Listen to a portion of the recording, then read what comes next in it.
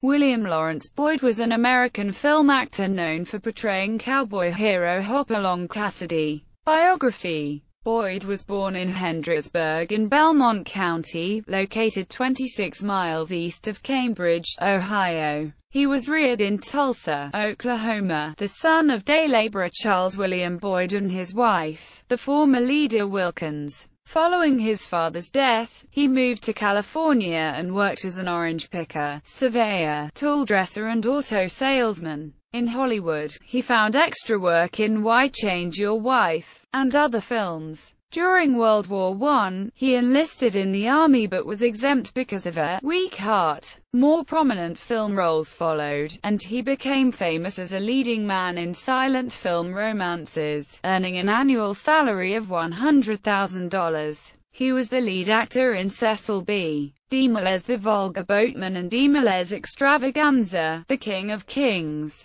helping Christ carry the cross as Simon of Cyrene, and also in DeMille's Skyscraper. He then appeared in D.W. Griffith's Lady of the Pavements. Radio Pictures ended Boyd's contract in 1931 when his picture was mistakenly run in a newspaper story about the arrest of another actor, William Stage Boyd, on gambling and liquor charges. Having been reckless with his money, Boyd was broken without a job, and for a few years he was credited in several films as Bill Boyd, to prevent being mistaken for his actor namesake, Hopalong Cassidy. In 1935, he was offered the supporting role of Red Connors in the movie Hopalong Cassidy, but asked to be considered for the title role and won it. The original Hopalong Cassidy character, written by Clarence E. Mulford for Pulp Fiction, was changed from a hard-drinking, rough-living wrangler to its eventual incarnation as a cowboy hero who did not smoke,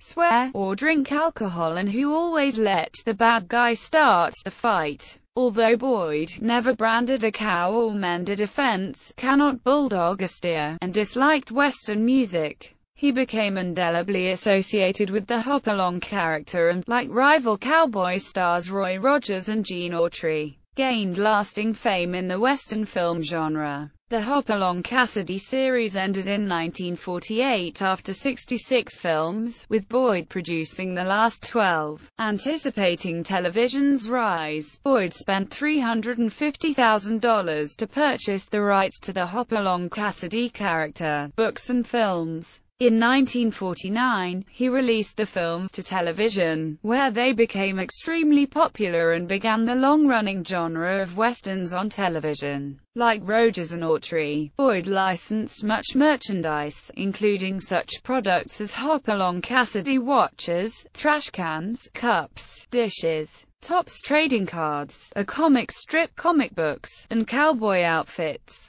The actor identified with his character, often dressing as a cowboy in public. Although Boyd's portrayal of Hopalong made him very wealthy, he believed that it was his duty to help strengthen his friends, America's youth. The actor refused to license his name for products he viewed as unsuitable or dangerous, and turned down personal appearances at which his friends would be charged admission. Boyd also appeared in the Hopalong Cassidy radio program from 1948 to 1952. Boyd appeared as Hopalong Cassidy on the cover of numerous national magazines, including the August 29, 1950 issue of Look and the November 27, 1950 issue of Time. For Thanksgiving in 1950, he led the Carolinas Carousel Parade in Charlotte, North Carolina and drew an estimated crowd of 500,000 persons, the largest in the parade's history. Better source needed. Boyd had a cameo as himself in Cecil B. DeMille's 1952 circus epic, The Greatest Show on Earth. DeMille reportedly asked Boyd to take the role of Moses in his remake, The Ten Commandments,